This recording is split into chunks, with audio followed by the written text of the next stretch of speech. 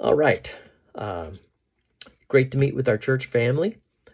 We are presenting our online version of Sunday's sermon in this format. Today, we're breaking in some new sound, video, and streaming people. And this, we thought, was a good way to alleviate some of the stress for them. So grab your scripture and locate Mark chapter 16. And our study this evening today is, and the rest is history. No matter how much you've attended, not attended church, this song, these words will probably catch on with you real quick. Amazing grace, how sweet the sound that saved a wretch like me. I once was lost, but now am found. Was blind, but now I see. This brings us to key truth for today. Key truth in our passage in Mark 16. God's grace is amazing and it's available today. God's grace is amazing. It's available for you today. We're in the final moments of the Gospel of Mark, and our eyes lock in again on chapter 16, verse 1 through 8. When the Sabbath was over, Mary Magdalene and Mary, the mother of James and Salome, brought spices so they might come and anoint the body of Jesus. Very early on the first day of the week, they came to the tomb when the sun had risen. They were saying to one another, "Who will roll the stone away from the entrance of the tomb?" Looking up, they saw that the stone had been rolled away, even though it was extremely large. Entering the tomb, they saw a young man sitting at the right, wearing a white robe. They were amazed. The angel said to them, "Do not be amazed. You are looking for Jesus, the Nazarene, who's been crucified. He is risen. He is not here. Behold, here is the place where they laid him. But go and tell his disciples and Peter, he is going ahead of you to Galilee. There you will see him, just as he told you." Then they went out and fled from the tomb, for terror and astonishment had gripped them. And they said nothing to anyone, for they were afraid.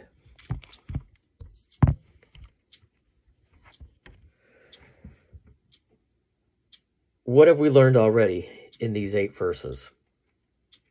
That for followers of Jesus, we're to be devoted to anything connected to Jesus. And second of all, we learned last week that the day of resurrection is a special day. It's a Jesus celebration for his church.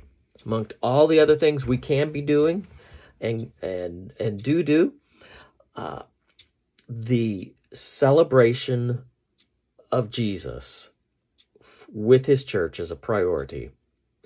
Then we entered into the empty tomb last week and made some discoveries, and here's where we want to jump in again this morning as we look into this passage.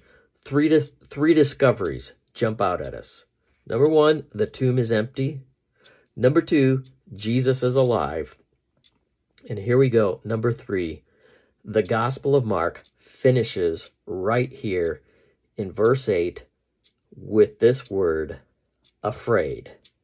They were afraid.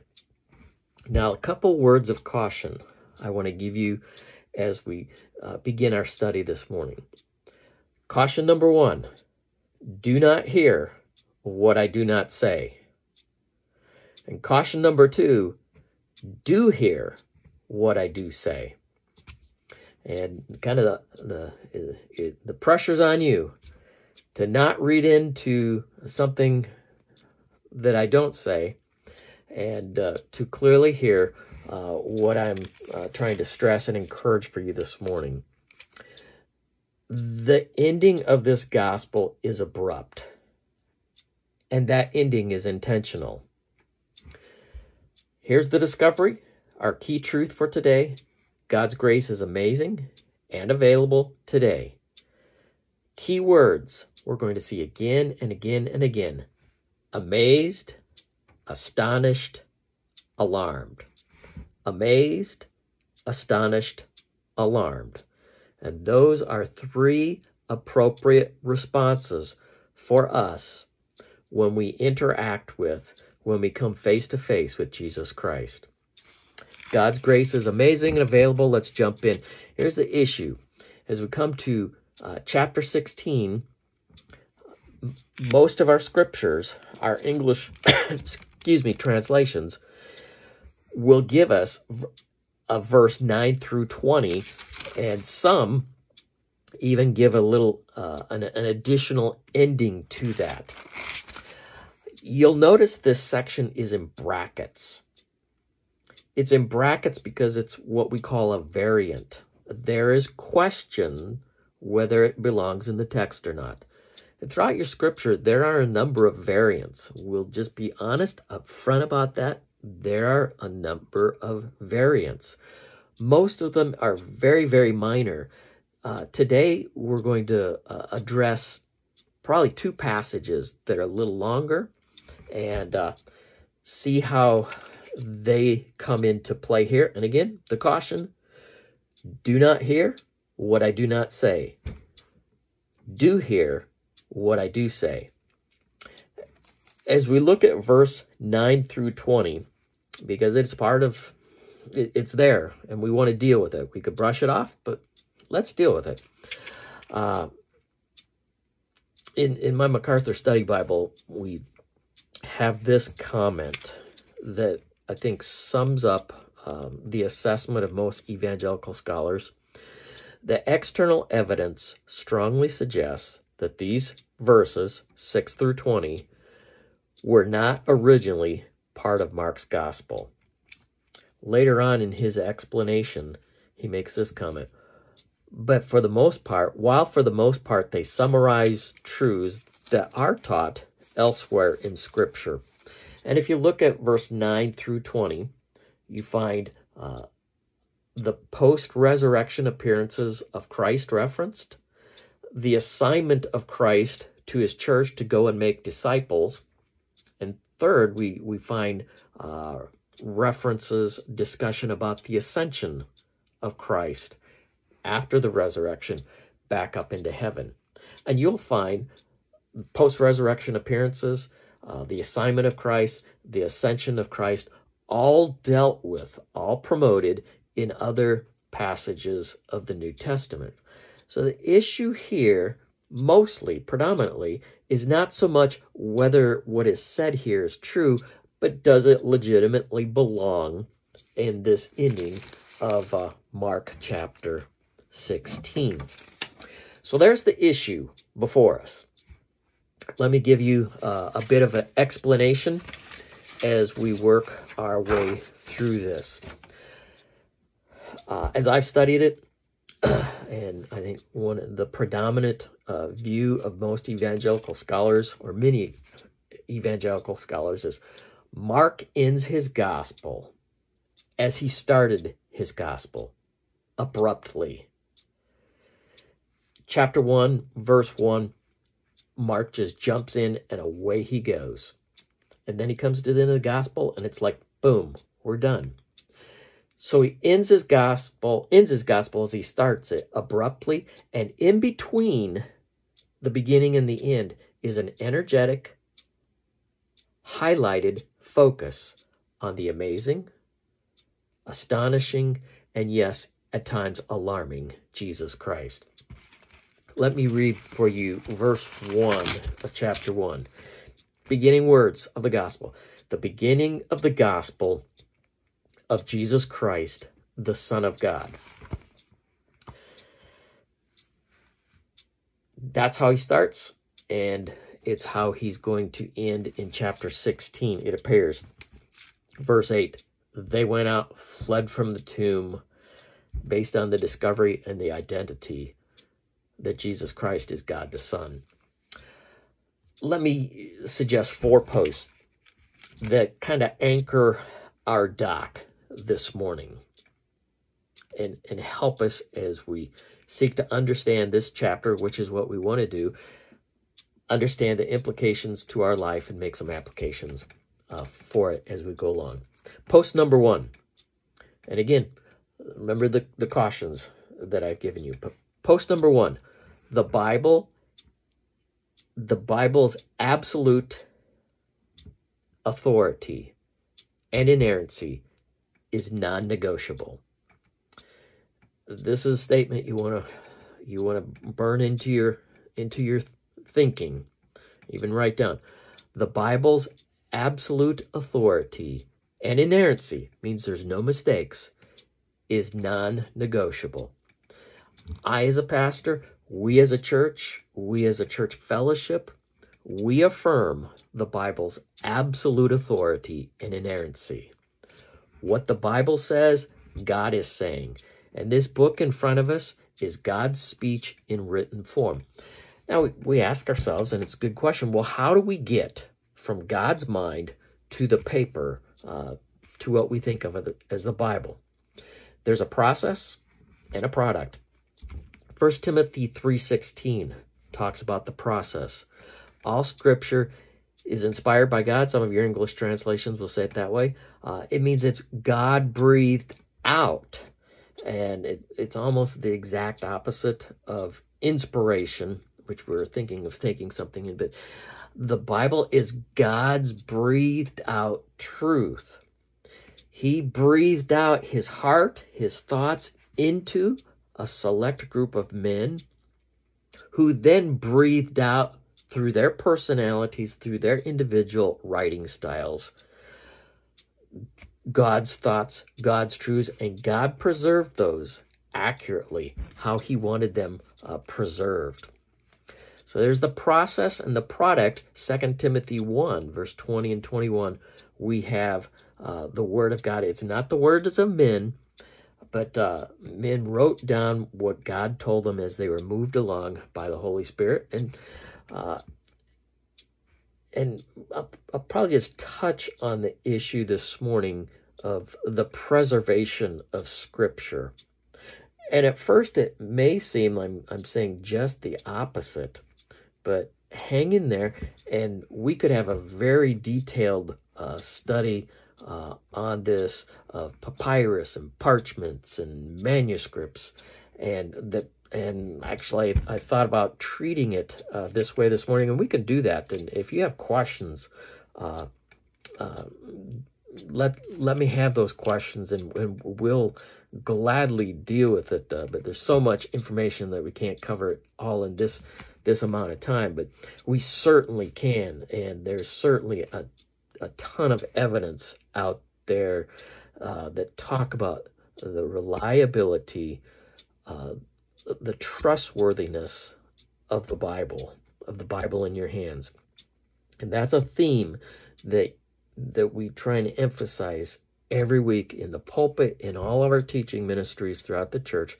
The Bible is absolutely trustworthy. And what it says, it means, and we're driven to find out what it means. Every time we come to a passage, there's one meaning, and we need to understand what that one meaning is correctly, and then the implications of that passage, and the implications drive our application of the text. So, post number 1, that gives some stability to our doc. We affirm the Bible's absolute authority, inerrancy. It's non-negotiable. That's something we go to the wall over, that we will die for. Number 2, the oldest manuscripts of Mark do not contain the section, chapter 16, verse 9 through 20. It was about 200 years before this section starts showing up in some of the later manuscripts, and there seems to be a difference in style, in vocabulary, in structure. That's some of my assessment, as well as others, but it was not in the oldest manuscripts of the Gospel of Mark. Now that brings us to post number 3. This reality is not unsettling, rather just the opposite. It is confidence boosting in the accuracy of the Bible The more we look at it, the more we study it, the more we see how diligent the copyist of Scripture were, and the science of textual criticism, a credible science, how diligent they are. The more you study this, the greater your confidence is and can be and ought to be in the accuracy of the Bible. As we look at chapter 16, 9 through 20, and I'm going to take you to another passage in just a moment, there is no Christian doctrine at stake. No Christian doctrine is affected, altered, or compromised in any passage where there is some translation uncertainty, some of these bracketed issues where we have to work hard and sometimes it's not crystal clear.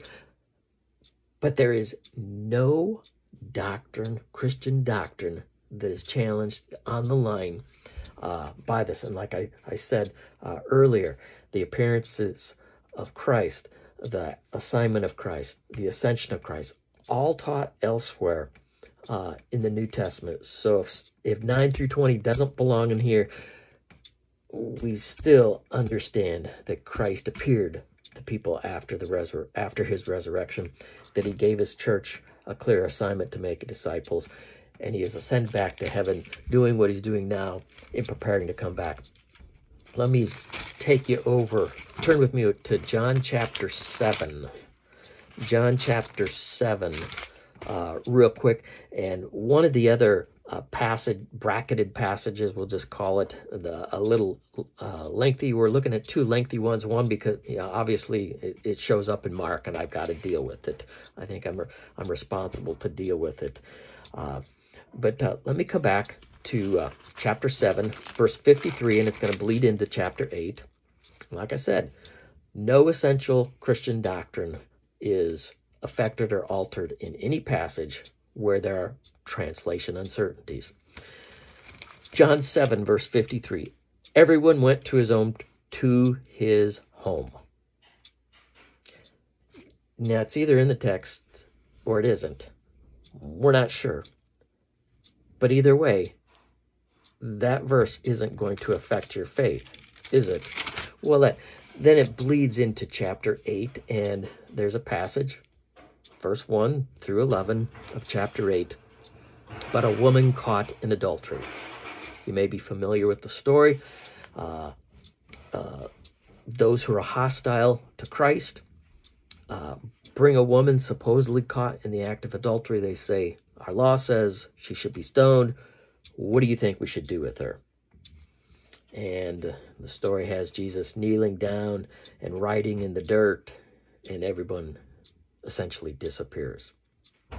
There are legitimate questions whether this paragraph is part of the original writings of the Gospel of John. If it's not in there, there is still no essential Christian doctrine affected. You look throughout the Bible, we understand God's holy, we understand he's righteous, we understand he's against adultery, we understand he is, we're all accountable to him. We also understand the presence of grace and mercy to those who are repentant, and that's taught everywhere else in Scripture. So if the John passage isn't in there, our understanding of the character of Christ and what is appropriate for Christians is not altered in the least. So I've given you 3 posts so far. Absolute authority of Scripture, inerrancy, not questioned, not negotiable. Oldest manuscripts of Mark do not have this passage in there. It shouldn't be unsettling, but rather confidence boosting as we understand more and more that how translation work has gone through the centuries. And here's number 4, post number 4 I want to give you. A good study Bible is a priority purchase for you. You need to have a good study Bible. In fact, I'd recommend a couple of them. I'm going to give you my impression of that. I think the two best study Bibles. The one I use most weeks in the pulpit is a John MacArthur study Bible, and I use the New American Standard version. That is an excellent one. It's available in a couple different translations, but the study notes are excellent.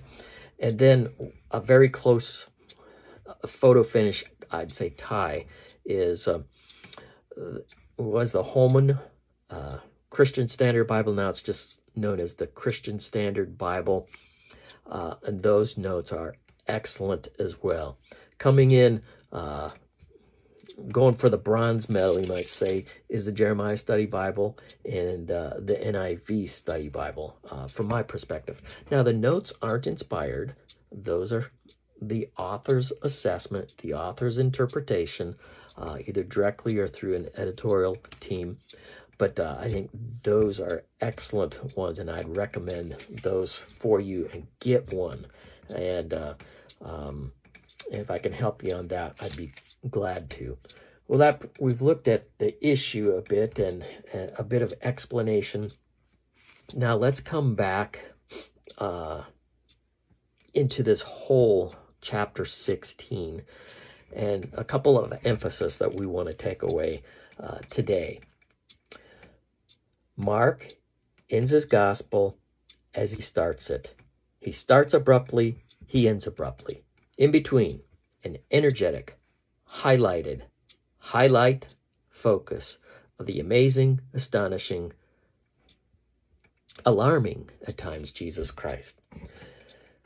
Number one, this abrupt ending fits with Mark's aggressive pace on every page of the book.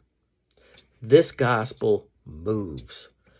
And in your notes, and if you need a copy of the highlighted notes and you can't make it on Sunday, you contact us. We'll mail it to you. This gospel moves. Go back to chapter 1. We're gonna move with Mark real quick here, especially if I can get it there myself. Mark chapter 1. What was a key word in Mark? Immediately. Chapter 1, verse 10. Immediately coming out of the water. Chapter 1, verse 12. Immediately the Spirit impelled him to go into the wilderness. Verse 20. Immediately he called them. Verse 21, they went to Capernaum, and immediately on the Sabbath. See, that was at 21. Let's look at 28. Immediately the news spread. 29, immediately they came out of the synagogue. Verse 30, immediately they spoke to Jesus about her. Immediately. Mark is the immediate gospel, the gospel on the move. This gospel gallops like a horse, a racehorse, that the starting gate is open and boom, away the horse goes. And it is just flying around the track. And then we come to chapter 16, verse 8, and boom, the horse stops. If you're riding a horse and this has been going on and boom, immediately the horse stops, what happens to you? You go flying over the head of the horse. You get thrown over and you land with a thud in front of the horse. And that's kind of the feeling we get as we're riding through Mark, and then boom, it stops. And we get thrown over the top. And we land with a little bit of a thud. And we look up, and what do we see? We see an alive Jesus. And to me, that makes sense for why Mark wrote and the gospel the way he did and the way he ended it. It all comes together. We see that pace on every page of the book. We also see the pattern, Mark's pattern throughout the book. Remember our key words? Amazed, astonished, alarmed. You see that time and time again as, excuse me, as we step into the scene with the crowd, with the people. Let's pick up chapter 2 and verse 12. He got up immediately, picked up his pallet, and he went out in the sight of everyone, so they were all, what? Amazed. Chapter 4, verse 41. The sea has been very fierce. Jesus has calmed the sea. The wind died down. Verse 39. Became perfectly calm. And what did they do? When they've been in this storm, and then boom, the storm's over. What did they do? What did they say? Praise God from whom all blessings flow. Did they sing the doxology? No. Jesus said to them, why are you afraid? They were afraid, amazed, afraid. Chapter 5, verse 15. Jesus healed the demonized man, and when the crowd saw it, they became frightened. Stick in that same chapter, verse 33. Jesus healed a woman struggling with a bleeding issue. She came fearing and trembling before him. And verse 42, after healing Jairus' daughter, immediately, there's that gospel of action, immediately they were completely astounded. We could go on and on and on throughout the next several chapters, but just come with me to chapter 15, verse 5. Pilate was amazed. We talked about that a couple weeks ago, in the presence of Jesus. And then here in chapter 16, verse 5, as they stepped into the empty tomb, they were amazed, and then they were afraid. Our key words: amazed, astonished, alarmed. This is the normal reaction, and those words at times blend together and are used closely together, but this is the normal reaction to being under the influence or the presence of Jesus in this gospel, which implies that the normal response for us in the 21st century to being in the presence of God is to be amazed, to be astonished, and to be rightfully alarmed. I stand amazed in the presence of Jesus the Nazarene. We'll come back to that one in just a moment and pick that up. The abrupt ending fits Mark's pace. The abrupt ending fits Mark's pattern. The abrupt ending fits with Mark's point from chapter 1, verse 1, even into as John the Baptist is introduced in the early verses of chapter 14. Verse 1, the beginning of the gospel of Jesus Christ, the Son of God. And then John's words, the time is fulfilled, the kingdom of God is at hand. Repent and believe in the gospel. Mark's point from the beginning verse of the first chapter of this gospel is to present proof that Jesus Christ is God the Son. That's what he's been working at. That's been his target, the whole point. And he keeps that main thing plain and in focus throughout this rocket ride in 16 brief chapters. And we come to verse 8. And Mark ends with a complete sentence, a complete thought, with all the elements of the gospel intact, and almost a haunting invite to the reader.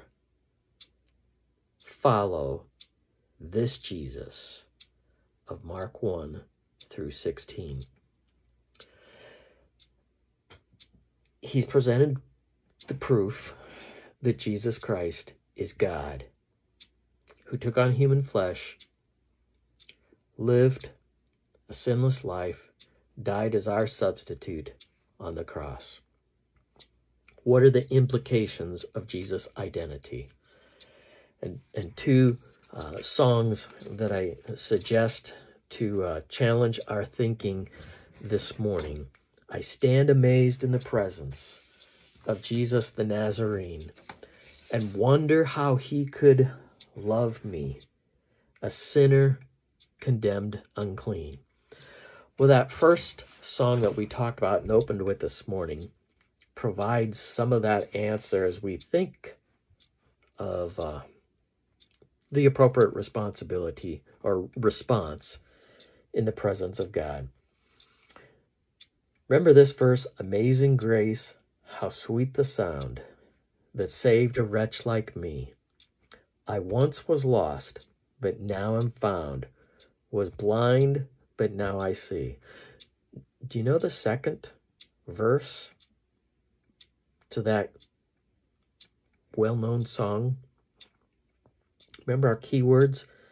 Amazed, astonished, and that last one, alarmed, fear. The gospel ended in fear. Verse 2, 'twas grace that taught my heart to fear, and grace my fears relieved. How precious did that grace appear the hour I first believed. We started with grace, we end with grace. Grace brings us good fear. Grace brings us God's joy for those of us who have believed. God's grace is amazing, and it's available today. Let me encourage you, let me challenge you as we look at those implications to look at a couple of applications. Go back for another look. Wherever you're at in your journey with Jesus, go back and take another look at the person who is highlighted in this book, in this gospel. We have been given plenty of information to make a legitimate identification of who Jesus Christ really is. Then I challenge you, as we think of being amazed, to celebrate your spiritual birthday. For some of us, maybe our spiritual birthday begins today as we kneel before Jesus Christ, admit that we're a sinner, believe that Jesus Christ is God the Son, and accept his free gift of salvation. I invite you to do that right now. For those of us who have done that, who've had that spiritual birthday in the past, we need to celebrate the amazing grace of God that's active in our life today. Then I challenge you to make these two commitments. Build on what you know. Hunger for what you do not yet know. God's grace is amazing. Make sure his grace that he offers to you has been accepted by you and is the driving force of your life. Let me close this in prayer. Lord, I ask your blessing on each of us as we move forward in the week ahead. May we truly hunger to know more of what the scriptures have to say. May we build on what we already know. May we celebrate our spiritual birthdays, and if we don't have one, may it begin right now as we come to Jesus in repentance and belief. Lord, there is great reason, good reason for us to be confident in the scriptures, confident in the Bible. Thank you for all the diligent work that has gone on in the past and that continues to go on today, time and time again. We learn how accurate the translators have been through the years, and compared to all the other writings in the world, the Bible is the most tested and has been proven to be the most reliable over and over again. So may we have a healthier respect even for the Bible today. And may we, because it's God's word, dig into it with passion and surrender with joy to its authority. Thank you for your grace. Thank you for allowing us to be in your presence today and in the week ahead, for the glory of Jesus. In his name we pray. Amen. God bless you. Have a great week.